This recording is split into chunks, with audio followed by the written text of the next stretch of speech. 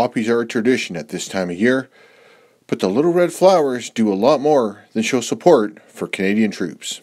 The Poppy Fund is for the veterans and the betterment of the community, whether it's we can give some bursaries from our Poppy Fund. We take care of our veterans, and a lot of the people that have been associated with military through the years, their families, their wives, we make sure they're taken care of. It's between 40 and 50,000 every year raised through the Poppy campaign, which is significant. But Vernon is a giving community. All our trays, when they come in, there's money in the bucket, and we find we're getting way more $5 bills than toonies.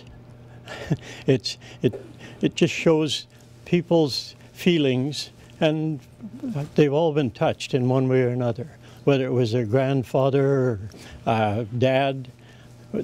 We've all got a history of military in our families. For Castanet News, I'm Darren Hanchu in Vernon.